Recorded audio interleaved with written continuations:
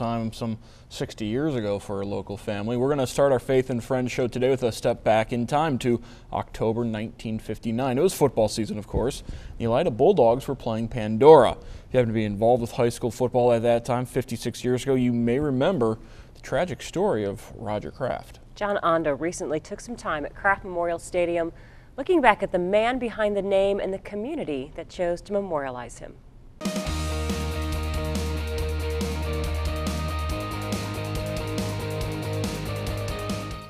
When fans go to watch the Bulldogs play on a Friday night, they'll walk by this memorial. Most will enter the stadium without ever asking the question, who was Roger Kraft? October 1959. Elida was midway through their season, attempting to have back-to-back championship years for their Bulldogs, coached by Art Schreiber. One of his rising stars was a guard by the name of Roger Kraft. He excelled in academics so much that he was on track to graduate a year early. He was as smart as could be. I mean, it was just study, books, study, football. Roger was known for being one of those players who loved football and put everything he had into it. He was just football, football, football. And if he got hurt, you know what? It didn't matter to him. He wanted to play. On October 16th, Elida was scheduled to play on the road at Pandora. He said, "Hey, sis, you going to come and watch me play ball?"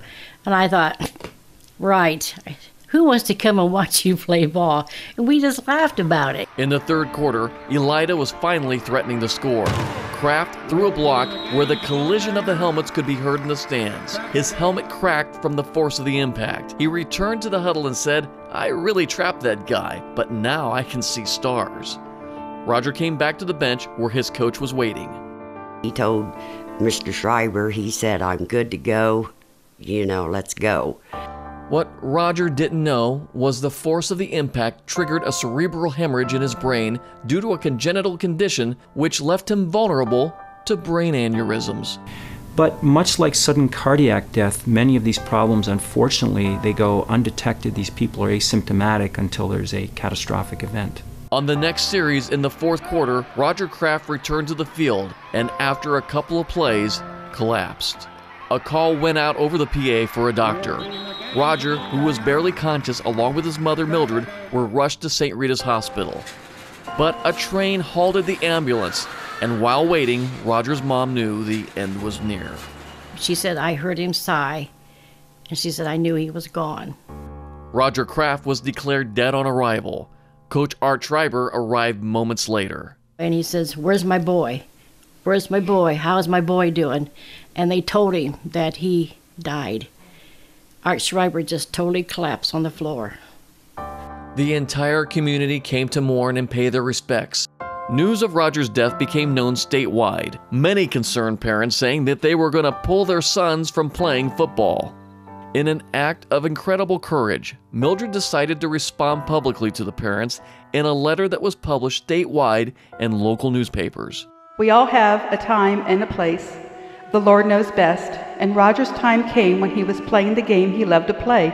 Roger would not want you to say, 'I don't want my son to play football.' Thank you again for your prayers and flowers. And mothers, pray that your children will be ready to go as Roger was."